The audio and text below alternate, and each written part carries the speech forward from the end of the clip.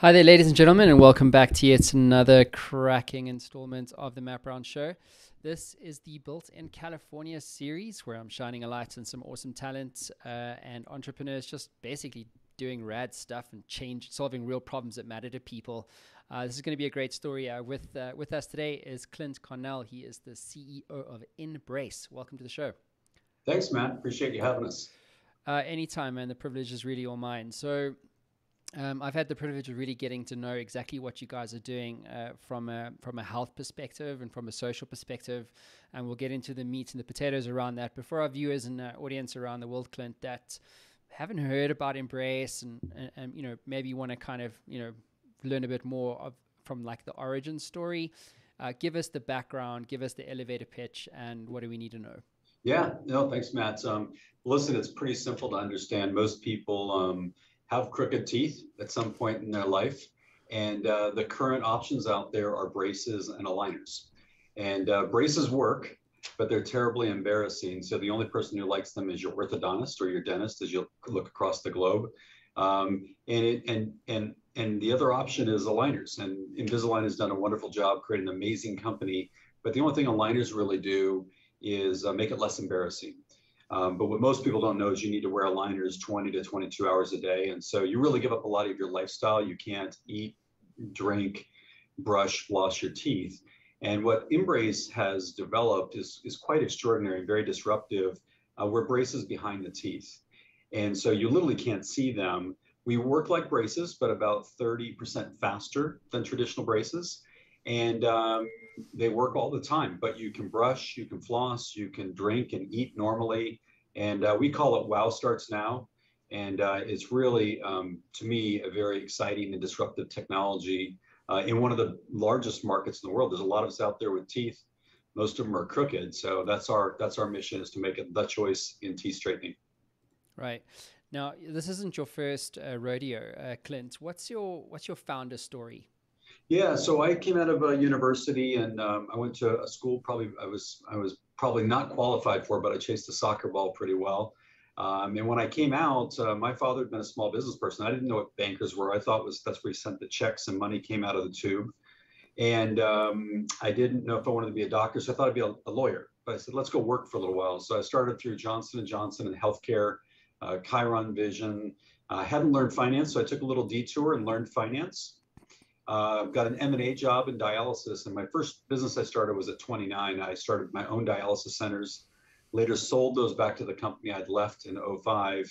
And that sent me really on an entrepreneur's journey where I helped take Solta Medical public in '06, which is now a global brand owned by Bausch, ironically. Hydrofacial, I just finished running, which we took from a $100 million equity check to about a $4.5 billion market cap at its height. And I currently have a business also where I'm chairman called Orange Twist, which is a chain of medical spas. There's 15 of them. That is quite exciting. And just last week, a team launched a business called Geneo, which is a complementary business in the Medi Spa space.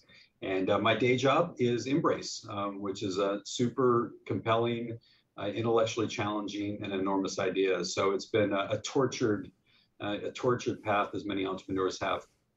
Yeah, tell me about it. Clint, what appeals to you about this? Like, why did you, you know, what is this thing about Embrace specifically as a founder, multiple time founder? You've obviously achieved like a lot of success. What is it about this particular business, this particular company that really resonates with you as a founder?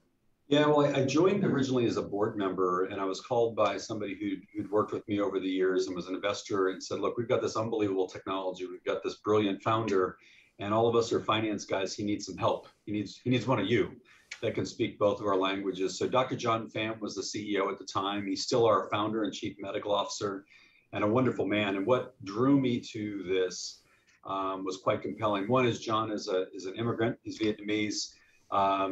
He went to school and became an orthodontist and, became an engineer, an aerospace engineer for Boeing.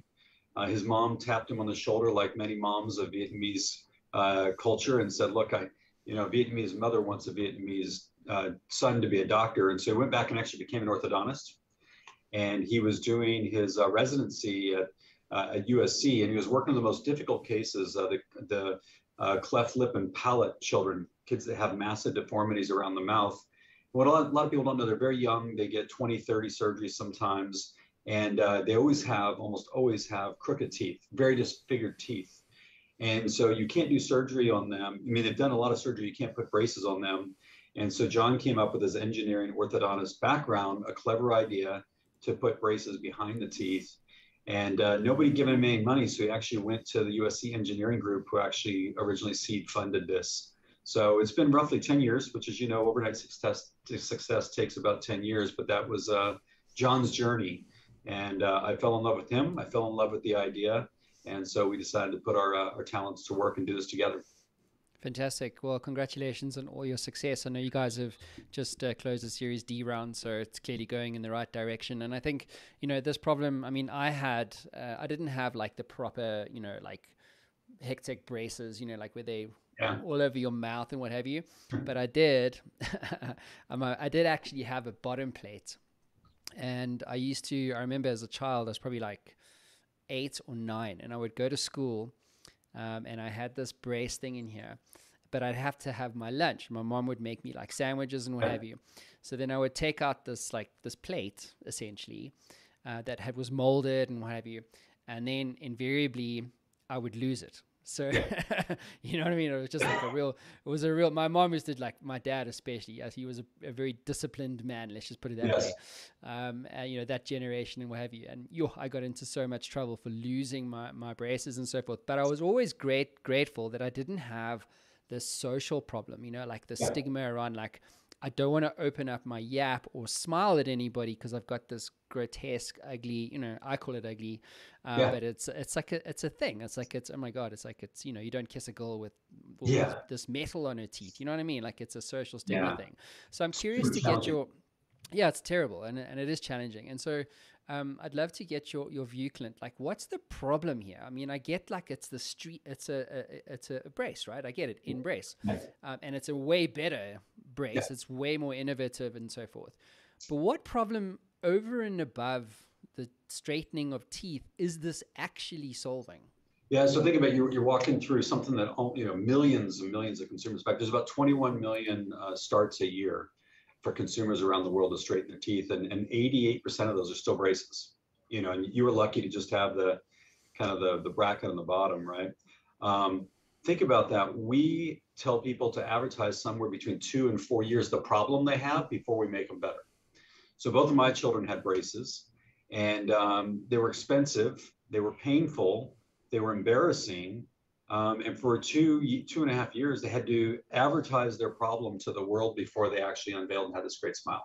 That is friggin' insane when you think about it.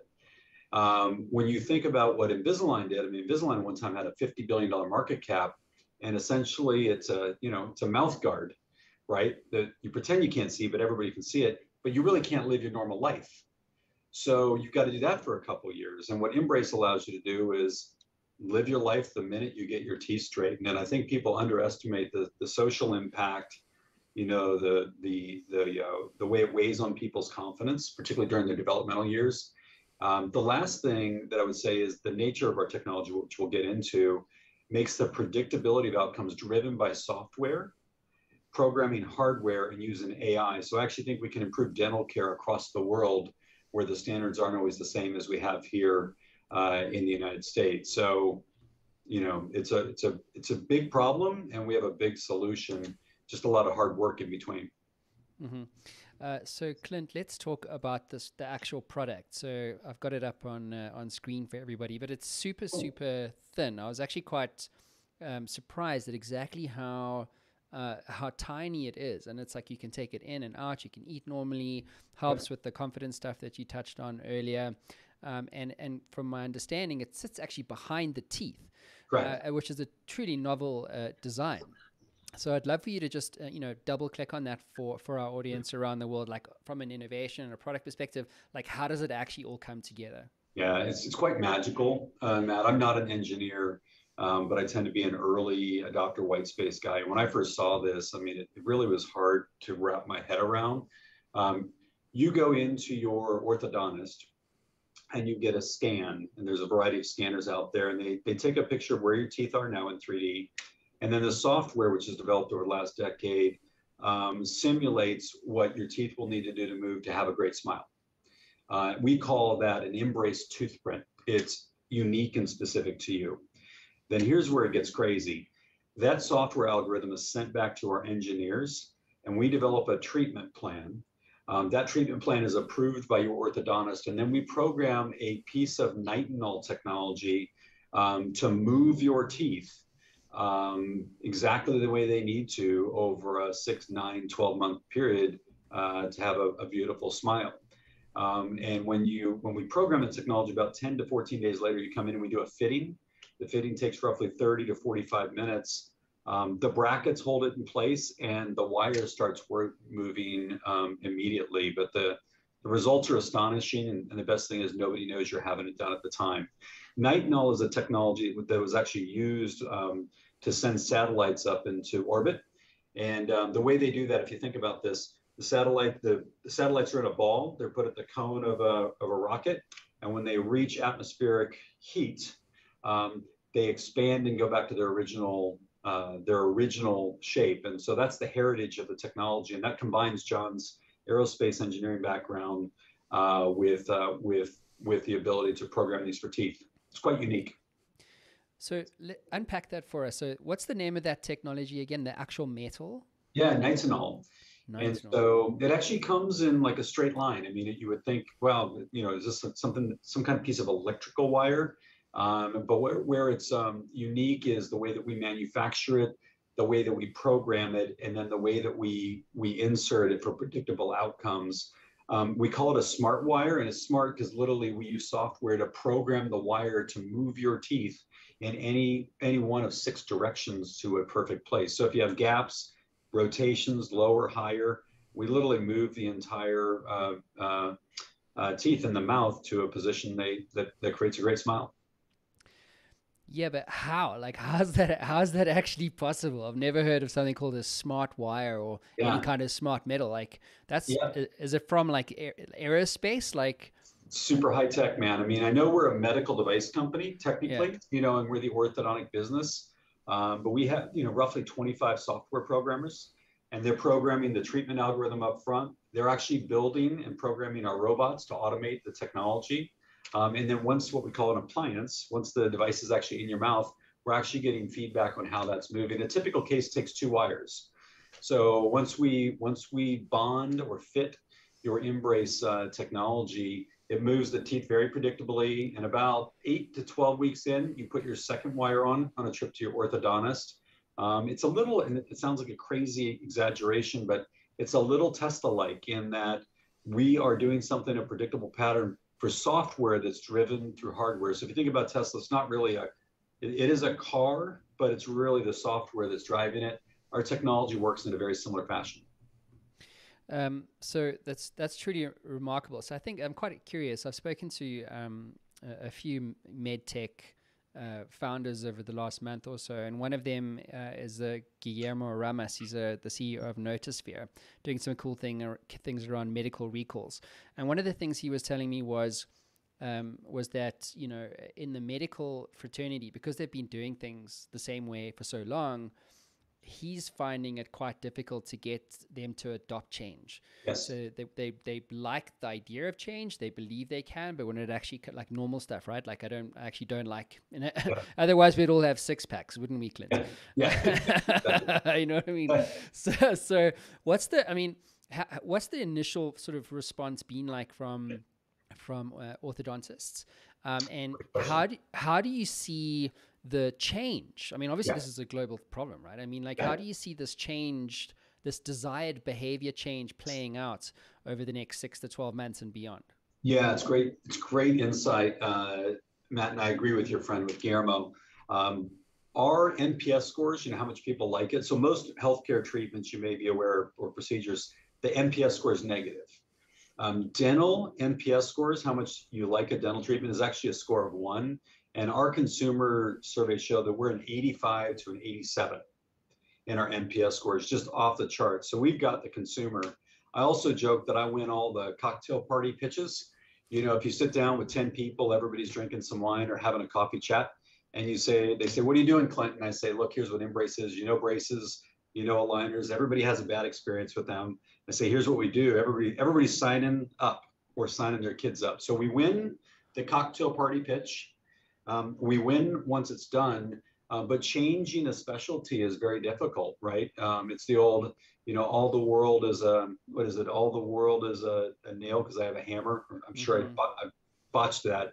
No, But that's what we're in the process of doing right now, is teaching orthodontists, hey, you can delegate this to your staff. We'll work with you to program the treatment, but this is really on autopilot. So if you talk to early Tesla drivers, getting used to autopilot is sort of spooky because you're always used to having your hands on the steering wheel and on the pedal. Once you get used to it, you realize you can't go backwards. I mean, I have a 100% EV here. I can't go backwards. But we got to get people in that car. In our case, we got to get them to Embrace. We got to get them to let the teeth move with this magical smart wire. And we have to have them adopt that in their practice. That's what we're doing right now. And, it always goes slower than the CEO wants. But I believe that this is the future of smile improvement. So to me, it's a journey worth taking. Yeah, absolutely. So, I mean, when it comes to this intermediary channel, I mean, I find it exists in the technology space. You have big, OEMs, Microsoft, Oracle, SAP, distribution companies, resellers, things like that. This the growth opportunity, the exponential growth opportunity in many cases is actually driven through this intermediary channel, if you like. In your case, it would be orthodontists. So yes, consumers obviously benefit from that, but they're going to their dentist and going, hey, I saw this thing called Embrace, I want that for my child's teeth or my son's teeth or what have you. So that intermediary channel is like really, really important. And it, and it's there because of a number of reasons, but from an entrepreneur's perspective, a CEO's perspective, when one's looking to scale, like there's a reason why Microsoft doesn't want to deal with, 10 million small businesses. They want someone else to do it, right? So you're almost going like B to B to C. So when you're in a B to B to C model, what have you learned about being successful in that kind of go-to-market space? That is such a great question, Matt, and shows you're an entrepreneur and you've got an audience full of them. I told a good friend of mine after Hydrofacial was very successful, and he's a successful investor, and he was so proud of me and congratulating me over dinner. And I said some stuff you'd probably have to bleep out. And it's something along the lines of, I don't even like you anymore, because anybody who's an entrepreneur out there knows that by the time you're successful, you can't stand all your friends and family because secretly they were saying you were crazy and that you'd never be successful. So I think one is every time I look to apply my time, my money, or my talent and sacrifice other things, I think you've got to have a big idea. It's just as hard to go after a big idea as a small idea. And then you have to be super comfortable being out there on what I call the thin branches, a little crazy, because nobody believes you if the idea is big enough and far enough out there. So by your very nature, you're an outcast by all the normal people around you. You have to be very, very crisp about what you're looking to accomplish. And then you need to start getting your first followers, and you need to execute, right? You can't just have a dream without the deadlines and executional things needed. But I think start with a big idea in a big market, feel comfortable with your vision, hire great people, and then just go to work. And there's no substitute for going to work. And every successful entrepreneur, I've known very few that have been able to shortcut that process. And it's flipping lonely, but to me, it's incredibly rewarding because I just can't imagine doing things that other people have done before, or trying to copy by pricing, that's just not my jam. I like the white space. I like things that people haven't done before. Yeah. I was speaking to Billy Brash. He's also out in Palo Alto. And I asked him, I was like, what role has being in Silicon Valley or in California, played in your success? And he was like, dude, like if you go to like a VC or an investor in Silicon Valley or in California and you go, hey, here's my vision. I believe I can change the world. And even doesn't matter like how crazy it is, you're far more likely to be believed. Like someone will go, yes, like I get it. Like I think you're going to get there. Yeah. And to your point around the white space, I also asked him that. I said, how important is it to have a white space? He was like, dude, like it's essential. Yeah. And like what you've done is like you've created an entirely new category, right, for Yep. healthcare. Yeah. And it's really really amazing the white space that you've been in or that you've created. So on this idea of this white space, this category king idea or this category queen idea, how have you seen the fact that you have innovated and you're changing such an important problem for so many people? Like I know one of the stats I know here is like there's 330 million teenagers in the US and only 5% get treatment for stuff like this. I mean, like that's huge, right? It's crazy. So in the if you take this white space idea that you guys have as Embrace, how do you see that playing out, right, across like the 95% of underserved, teenagers in the US, so to speak? It's a little provocative. I told employees during my first all hands, the first slide, and now I use it every all hands. If we do our jobs right, um, braces and aligners will cease to exist. And you could have heard a pin drop, because I think the company has an incredible technology, but sometimes it's easy to be shy about what you're really looking to accomplish. If we really believe we have a better option, we work like braces, we get you there faster without the embarrassment, you don't have to compromise your life, that's worthy. I mean, there are tens of millions of adults and teenagers that can benefit from that. That's pretty audacious. Some of my team was like, hey, don't upset the braces companies and the orthodontists and don't upset the aligner companies and the dentists. And I don't think that's appropriate. I'm not upsetting them. They are going to innovate and they're going to do well, and those executives will do well. But we have to sign up to say that our mission is worthy. And it's very similar to Kennedy's famous, right? By the end of this decade, we'll put a man on the moon. And they didn't even have spacesuits that could tolerate, they didn't know if they could build rockets to get us there. I guess if you're a conspiracy theorist, we never were, but we're about ready to figure it out again. But to me, that's just super cool. Musk just did it, right? He said, look, I'm selling all my possessions because I'm trying to save the Earth. And if that doesn't work out, I got to find a way to colonize Mars. That's pretty crazy. But if you think about what they're doing with SpaceX and Tesla and the solar city panels now that are under Tesla, that's what they're doing. I'm sure there's tons of smart people working for that entrepreneur, but that is the CEO, the entrepreneur's job, is to go out there and stake what you're going to do and believe in. I think you then have to sequence it. I mean, I'm a big fan of the master plan. Our master plan, in very rough speak, is making predictable and profitable outcomes for the provider. Because if they can't make money and it doesn't work, they're not going to adopt it. Secondly, is we have to pierce through the noise so the consumer knows how much better our mousetrap is. Our mass customization has to be fast, effective, and high quality. And then we need to export this outside the US. And if we do that, I think we will be the choice for teeth improvement. And I think that's worthy. That's super fun.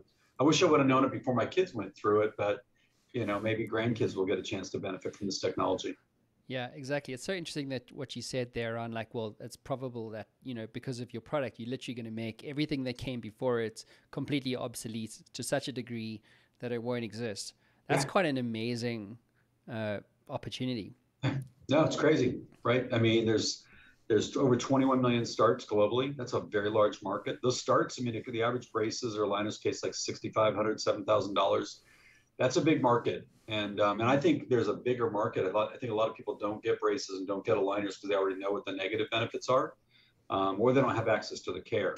So we're not there yet. It's every Disney story, every Steve Jobs speak. It's take you out to the future, then the dark music cues, and you got a lot of work to do. So I don't want to overplay where Embrace is. But this technology, I think, is going to be highly disruptive in a very positive way, because I think we have what the consumer wants. So now we just make sure our providers are our friends and allies in this quest. To your point, Clint, you just said like, a lot of people need this, consumers, and then you've got this channel orthodontists that are incentivized also to change the way that they create, positive outcomes for their patients. And then you've got the white space, you've got Series D capital behind you. It's like, damn, like you're in the stage where you're like the Elon Musk SpaceX idea, right? Like you at this rocket ship that's literally going to cross the chasm, get that early majority to adopt and what have you. And so this is really for you. It's like, how quickly can you scale here? And so Sorry. Yeah, no, go ahead. You want to say something? No, you're right. This is go time. I mean, if you raise $250 million for a med device company at the stage, you better be successful. Yeah. That's a lot of people. I mean, when people are like, "Hey, congratulations," I feel a bit of claustrophobia because I've got a lot of super smart people that have invested in this company, and we need to make sure that their investment was in the right place with the right people. So how do you scale responsibly? You know what I mean? Like I think there's if you think about Adam Newman and WeWork and Yeah, what he did, like it was super questionable, even though Mark Andreessen's now backed him again. yeah, I mean, like, come yeah. on, man. It's Like, why are we crazy. such? It's ridiculous, right? Yeah, But like, it's about scaling responsibly, you know, yeah, and putting the right structures and team in place so that you can achieve that scale for your and yeah, ultimately the returns for your investors. What have you learned? I mean, it's not your first rodeo, so you've done this before. yeah, But what have you learned about scaling responsibly, quickly, but yeah. responsibly? And it's one of the hardest things. There's a couple of great books out there about blitz scaling, and I think that's a great read. And it teaches you that you got to go fast. You'll always have a little brush fires. You got to figure out which ones are real. Um, for me, I use a process called strategic learning process. And Matt, if this is helpful, and to me, it's just normal speak because I'm not educated in any of the technical occupations. You start with where your current business is. And for me, I usually choose, say, a 3-year time. Where do we want to take the business? What does the future state of this look like? And then you do just a gap analysis, right? Um, from that, you say, okay, we got a lot of things we got to do. You've got to then prioritize your plans of action. That's the next phase. And then the hardest part, what you're talking about, is how do you align your people, your processes, your programs, and your incentives to accomplish these plans of action? And then a lot of people go straight to budget. This is when you start to budget, and then you set out your operating plan, then you set up your measurement. And if you could do that on a constant basis, I think it allows your organization to constantly be doing creative destruction. Because I've seen a lot of companies with an abundance of riches, like we've had, the amount of money we've raised, and they just hire a ton of people. And then you see the office space empty 3 years from now. And so I don't think throwing people or money at any problem is the best way. And so I tend to be a little bit more judicious about how you add people, because people, when they get hired, they want to hire other people and they want to spend money. Mm. So the trick is always hiring them soon enough, right? But also being super conscious of the fact that you want to be very thrifty with investors' capital, because you can't get back time. You can always raise more money, but it's easier to raise more money when you've done good stuff with the money they gave you the first time. I see a lot of entrepreneurs make that mistake. Yeah, exactly. And just on the capital thing, do you see, I mean, obviously you've raised money more than once, but do you see capitals being equal? Like, 10 bar is the same, or 10 million is the same as 10 million from the next guy, the next guy, the next guy? Or when you're raising, like especially Series BCD, I know some of it comes from your existing Series A and maybe even your angel investors, what have you, but do you see capitals being equal? And if not, what should startup founders looking to raise money to scale be looking at over and above the Yeah. capital itself? Man, two parts to that. And it's probably the most valuable lesson I've learned as an entrepreneur. I'm a young old guy. I'll turn 53 at the end of this month, but I've been doing it a while. When I first started raising money, I was so excited to give my pitch and so excited to tell them how amazing I was in the company that I made a lot of mistakes. So now, because nobody shows up with less than $1 billion idea. I've never seen a pitch deck with less than $1 billion idea, but there's not that many unicorns. So these investors see all these pitch decks, and we all sound the same. So one of the most important questions I think you can ask when you're raising money, regardless of where the capital is, hey, Matt Brown Ventures, can you tell me a little about yourself, your fund, and investments that you like and ones that you don't like? Because it's probably going to tell you right away whether you're a good fit. It's also going to help shape the conversation and the pitch for things that are maybe important to Matt Brown as he makes that decision. Often asking, what's a win look like for you? Because investors at different stages have different views of what a win is. I'm an angel. I've raised from angels. I've raised from private equity. I've taken 2 public, and I've done venture capital. They all have very different criteria of what success looks like. So I think understanding what a win is super important from day one. And is all the capital equal? It's just different. I mean, my last company, it was owned by the founders. I did the private equity diligence. We bought it. We were going to be traded to another private equity firm, and the world stopped spinning in Q1 of 2020. We flattened, we had to rebuild, and we got bought through a SPAC, and then we went public, and it was a tremendous ride. And so there were 3 different capital structures within, an 18-month or a 24-month period, and all had different objectives. And I find that people get stuck in it. You got to understand what the objective of the capital is, because you may not want it. And if they don't think, and you can't take the capital and do something different, because they're going to be upset with you. So I think aligning and understand what a win is and how they expect to be communicated, the challenges and the success of business is super important. It's a great point, right? Because context is literally, I think, probably the most overlooked word when it comes to like raising, like just in general, like when you talk about like startups, what kind of startup? Where are you? Are you pre-seed, seed, revenue generating or not? Are you in growth? Are you series A, B, C? And so like, like it's literally worlds apart depending on where you are in the life cycle. And what you're saying is it's the same thing for investors. Like if angels are different to like, guys who are sitting in a PE or with a PE fund, you know what I mean? It's super weird too. I think I was reading a stat the other day, and I think even a pitch book had it, which I'm sure a lot of your listeners get. I think it was something about the speed to raise capital and the valuations for people that have been successful is incredible, right? And so when you're a first-time entrepreneur, you're gonna have to knock on a lot of doors. Even the ones that are super successful that we read are unicorns and they dropped out of college. There were thousands of phone calls and meetings before they found that one investor.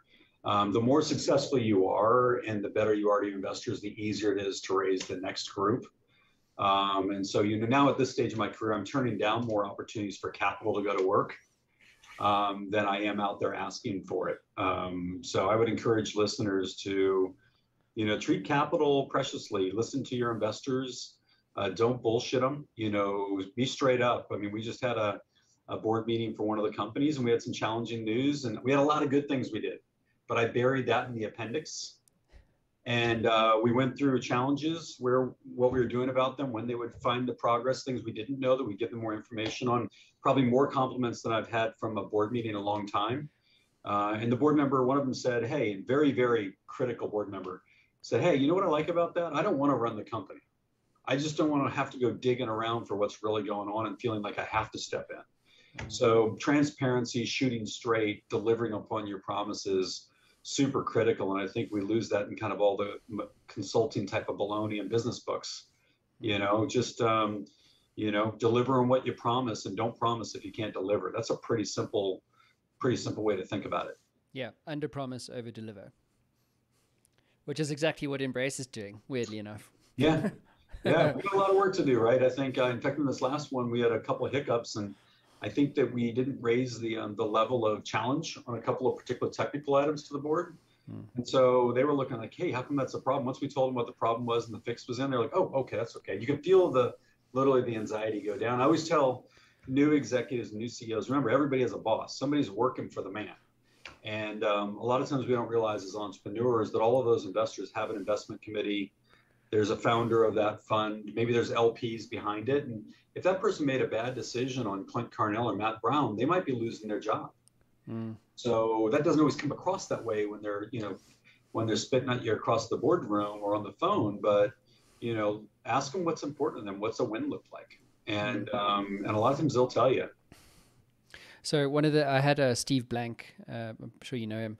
I had Steve Blank and David Schkanthal on the show a couple nights ago, and David was basically it was like Stanford research or something, and they'd done research into in the current macroeconomic climate, venture capital, what's up.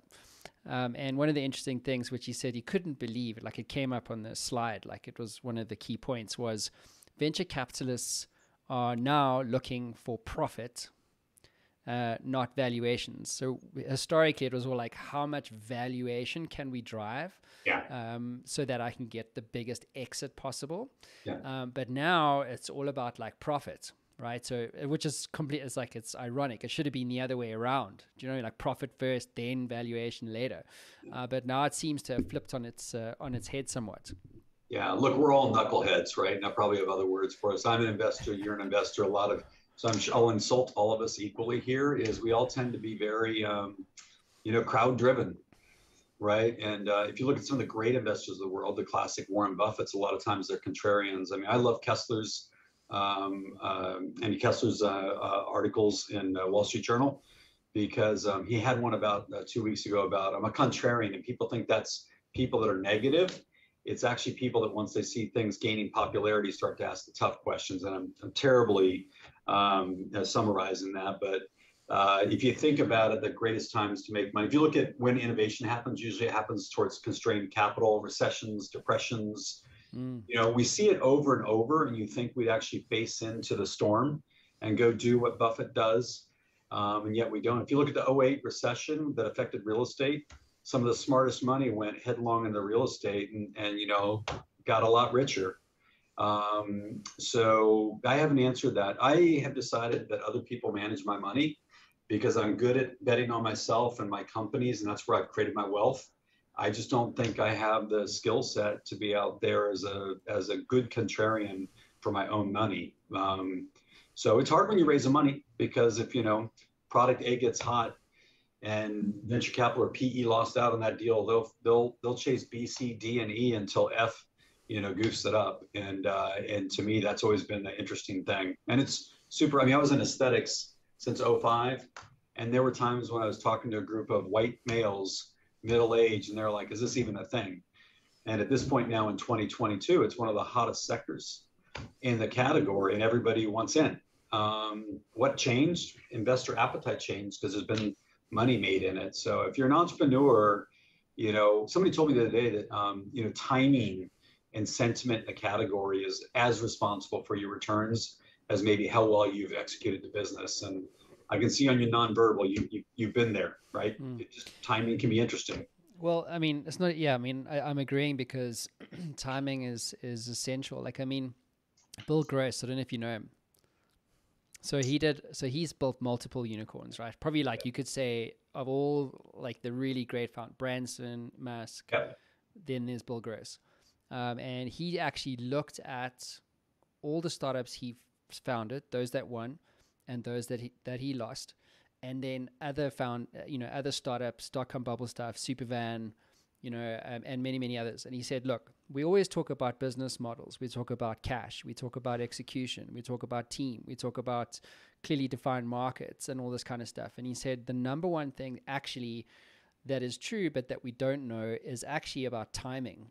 And he was saying if you're too early, you can't get scale. Like Netflix 10 years ago, probably not. But now you can, because there's massive broadband penetration and access and things like that. But equally, let's just say someone comes into the embrace category, you're too late. You see what I'm saying? Yep. So it's like timing is so important in this idea of like not only getting returns for your investors, but also to make the greatest difference to the people that you care about. Yeah, it's super weird. I mean, but look, a lot of investors went to very good schools and they got very good MBAs and are very smart. That's tough. You got to go to IC and say, hey, I think just doesn't matter what we bet on, dental's the thing now, right? There's not a lot of cohort analysis. It's hard to go find data points. And what's interesting is so many times when I see people doing diligence on companies that I'm raising money for or running, they're looking backwards. And it's super weird because the only thing you can do is hope to get predictability in what the future looks like. Most of your listeners will know that, your first pitch deck, you're just making up an idea. You're making up a revenue plan. You have no idea how you're going to get there. So I think, honest investors that have been around for a while, I mean, look at private equity. If you started in '08, you were a genius. I mean, you would have to work really hard not to have just crushed it. If you're in private equity from '08 to 2022, we'll see in a higher rate environment where money's not free and multiples aren't going up, is everybody a genius? So, I think I've been on the good side and the bad side of some of the trends. And the same investor told me, I've invested in companies where they absolutely crushed it and didn't get rewarded. And I've invested in companies that, and they were rewarded. And so, I'm not sure anybody figures that out pretty sharp. But that's why I think, I'm not a Warren Buffett investor, but I totally, every time I read it, I'm like, of course that makes sense. Trains aren't going away. So when trains are down, buy the train sets. But for whatever reason, I'm just too dumb to see those patterns. Oh my gosh. I mean, imagine. The thing is, it's interesting. I spoke to a network scientist, and he basically, literally studies the future. And he basically believes that as humans, we're actually able to see the future. We can anticipate a train crash or a car crash before it happens. So we have this innate, I mean, it's right. You can see, it's like I got two young kids, and when they're running around, something's going to happen. You know what I'm saying? Like it's just like a thing. Like you can see the car crash coming, you can see the fall and the tears. And so because we have this innate idea of seeing the future, we're able to change it.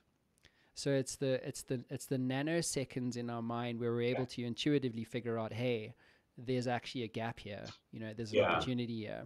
Yeah, we work on a methodology called breakthrough outcomes that I've incorporated in my last couple companies, and this won't be anything crazy, but when you practice it, it is crazy. If you think about people in companies or even opposing, a lot of times we talk about all the abouts, right? Oh, it's about this, it's about that. And so often we don't get to solutions on what are we for.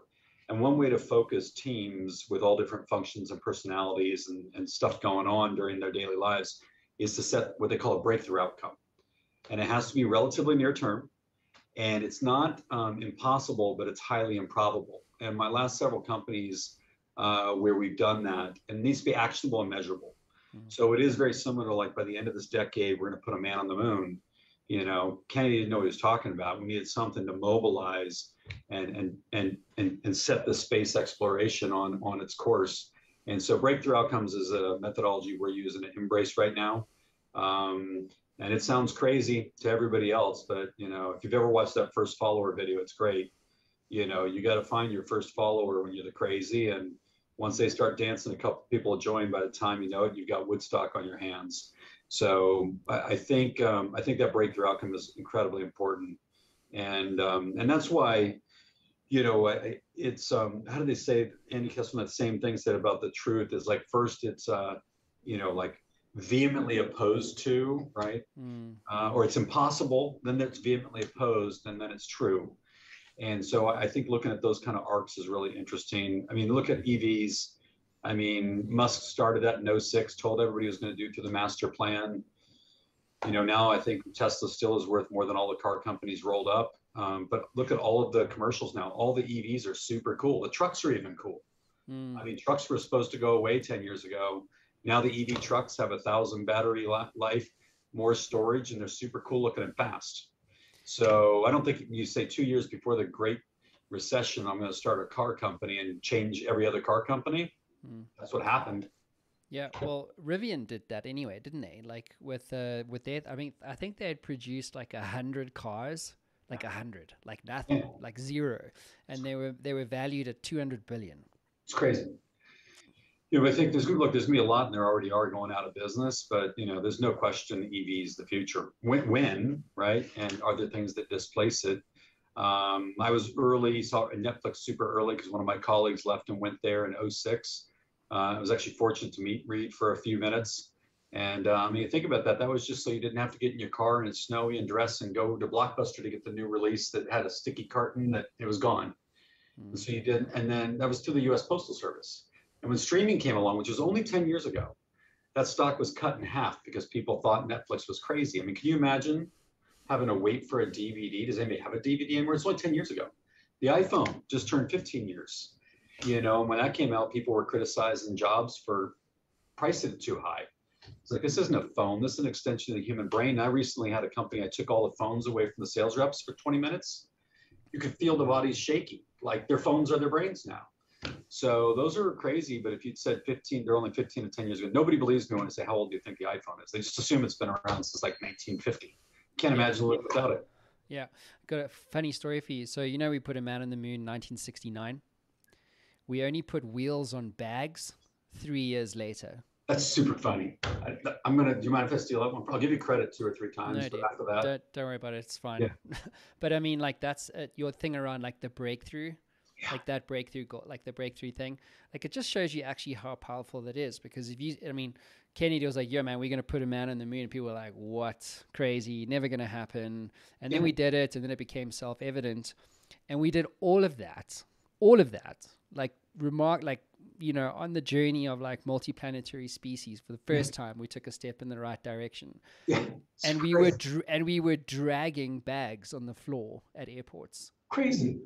Like, right? you probably know this one, your listeners can search it, but wasn't the wheel adopted from the clay, spinning the clay and molding clay pots?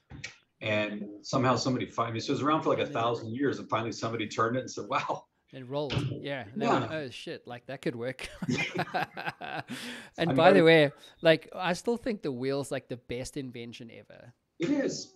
Think Yeah. about it. Like, what other simple thing has made such a difference to so many things? Look, we often say a bicycle is the greatest medical device ever invented, right? Get on a bike, it's not bad for your joints, Yeah. exercise, all that kind of stuff. It's super fun, the big and small. I mean, I always joke with people. I have a car, and the title is Taycan Turbo S. And my son said, "Dad," he's 18, he's super smart. He says, "Dad, first of all, there's no such thing as horsepower anymore, because we had to identify cars and combustible engine by horsepower because you couldn't describe what an engine was."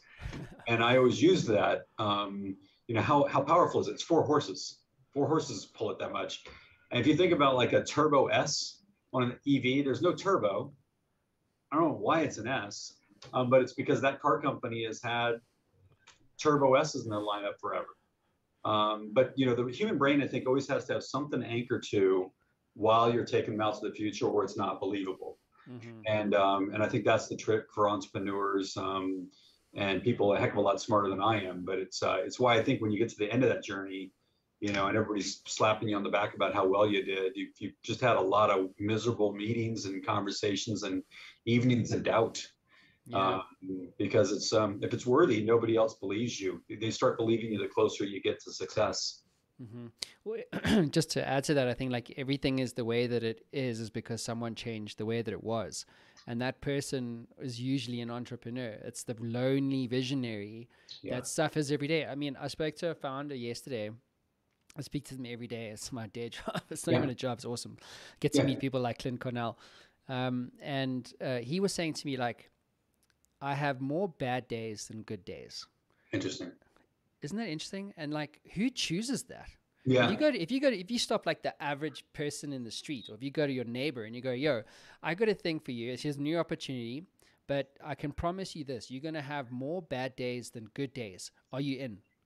Yeah. Who's gonna do that? Super funny.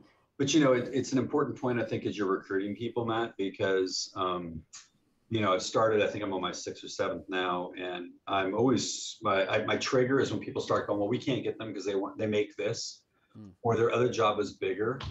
And I think I'm a pretty good recruiter. And the amount of people I've hired that have never seen The Office, never really tested the product, and don't know what they're going to get paid, because I don't sign them up for the wallet part. I sign them up for the heart part.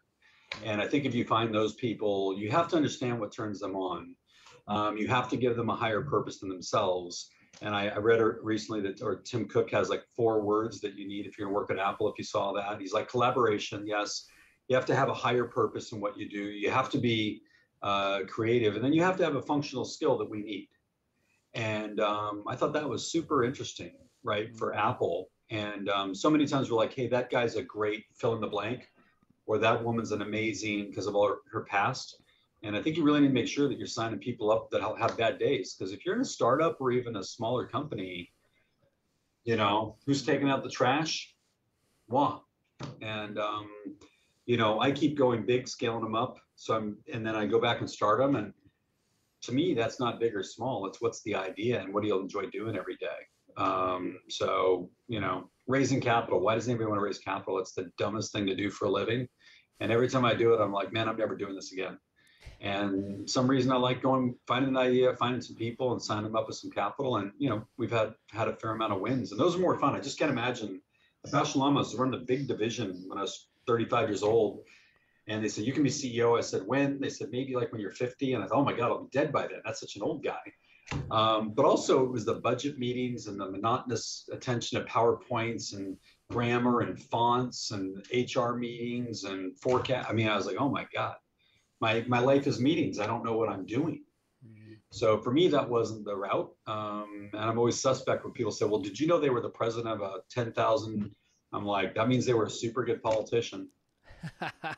Yeah. Yeah, it's so funny, man. Like, I just sold my one of my companies 6 months ago to an Australian recruitment firm. It was a data intelligence platform, so it was pure product, just IP sale, built from line code one, right, to sale was 18 months.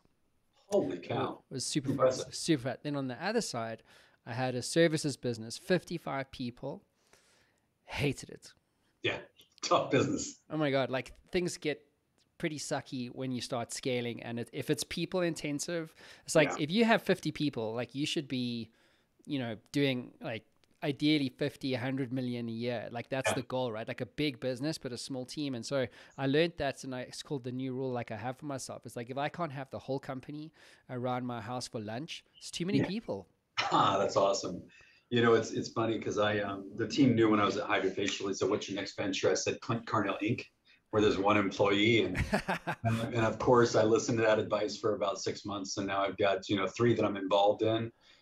There's more people, but I agree with you. When you look at those asset light businesses, it's fun, and also what you're good at. I mean, I wish I had coding skills or was an engineer or a scientist. That's not my thing. I'm good at the idea and finding the right people and leading them. But there's, every executive team I built, the team IQ far exceeds mine. Like I'm always the dumbest person at the table. My only superpower is hiring super smart people. And so mine end up being people businesses. So maybe I can take a page from your playbook and try to find that Clint Inc. company. Yeah, I know exactly. Isn't that the dream, right? It's like Yeah. multiple businesses doing like 5 million a year, and it's just you. Like that Yeah. would be like that's the dream, right? Like Yeah. you can have your $500 million unicorn. You know what I'm saying? Yeah. So two more questions, Clint, and then we'll Yeah. wrap up. Sure. One, so I want to have a bit of fun. So I want to give you the keys to the Matt Brown Show time machine, right? Yeah. And I'd like you to cast your mind back to day one of Embrace and think about all the challenges that you've had, all the things that you've learned, and so on and so forth. What's the one piece of advice if you could go back in time to yourself and give yourself advice? What would that piece of advice be about Wow. building Embrace? That is great. I will not just say embrace, but I think almost any successful startup that gets to scale is hire taller. So many times we constrain ourselves and hire inferior talent because that's what we can afford. And that's super counterintuitive because if you have a big vision, you're purposeful, and you know how to sell the right people, you should always hire taller than you need. Because the old saying that don't hang around their necks, stand on their shoulders. And I think Mm, mistakes that I've made have almost inevitably been hiring shorter mm, than I needed. Because if you've got big plans and big visions, you don't want to outpace those people. You want those people building the scaffolding or the tracks ahead of needing it. okay. Um, and that's across technology, sales, marketing, HR, finance. The second thing is make sure you're not hiring resumes. If you look most of the, I mean, how many times do we see the story? I dropped out of Stanford, I dropped out of Harvard, and now I'm a trillionaire. I mean, come on, it can't be that higher education, an MBA, a PhD, a subspecialty, and a 30-year career at Johnson and Johnson is what the ingredients are. Experience is nice. You get to see the pitches a lot, so human beings can start to see the future. But I like hanging out with young people, particularly this crew, the younger millennials, Generation Z. They don't respect authority, and it's super fun because you get like fastballs. So, I think the people piece is super important in any startup. And time machine, I wish I worried less about raising the capital, the specifics on the PowerPoint, the fonts, the branding, all that. Like great people just crush it for you. So hire as tall as you can. Would you say, just for my information, would you say that you've had most of your success in just this last 10 years? So from like 43 to 53, would you say? Yeah. Yeah. I think there's this myth that, young people start companies. You need some, I think it helps to have experience. I'm fortunate I started my first one at 29, the IPO in '06. first real CEO job at 40. And then the last, 12 years have been firmly in the CEOs, starting them or running them or taking them public. But yeah, I think the last 10 years has probably been the most solid. When people are like, "You going to retire now? I mean, you made plenty of money." I'm like, "Retire? What do you do?" What is that? I'm already a crappy golfer, right? I'm not sure I'll ever get below a 10 handicap. I mean, I look at it, I'm like, I'm going to probably fall over in the rocking chair, penciling on a napkin my next company. Isn't it funny? Like another entrepreneur friend of mine, he actually found some stats somewhere, some think tank. They were like, when is an entrepreneur successful? Like, how old are they? And it's actually mid-50s, in their 50s. Yeah. Wow. Obviously there's people get it earlier, later, what have you. But most of the time it's actually after 50. And it's because you have to have all these failures. You know what I mean? You have to learn about people. You have to learn about that breakthrough idea, and so on and so forth, so that you can get the skill set to actually figure out what you're about, how much is enough, and how to get there. And I find as entrepreneurs, I was beating myself up the other day, or no, I was talking to another founder, and he was like, it's a Howard Mann, great guy, and he's a business turnaround specialist. So he was saying, like, entrepreneurs in their mid 40s, it's do or die, because if you haven't made it, like if you don't have a high net worth, like now the chips are on the cards, right? And to your point, yeah, man, and like to your point, it's like it takes 15 years to become an overnight success. But I think that the point I'm trying to get across is it's like you don't actually need to like beat yourself up because you're 43. Like there's so many 30 somethings that feel like they're old and they don't have enough time to do these sorts of things. It's super weird. I mean, in some ways I wish I'd started, 10 years earlier, right out of university, right at 22. But it is weird. I do see that factor more and it sounds a little sexy, more men than women, but you're right, that mid 40s, you're hiring an executive and they haven't made it and they start making demands about their pay and guarantees. And I've had more than on one occasion, like, "Are you sure you're in? I know it's scary, but if you want to make a lot of money, stop worrying about it so much. Because you can't do this for the money. The money will come in ridiculous amounts if you're super successful. But you can't reverse engineer that. I got to have a guarantee and make money because I haven't made it, but I want to be super famous." Like, it just doesn't work that way. I don't care if you're an athlete, if you're a world-class orthopedic surgeon or an entrepreneur, like there's just no shortcuts. Yeah, and, exactly. The people, if you're going to ski through the trees fast, don't look at the trees, look at the path.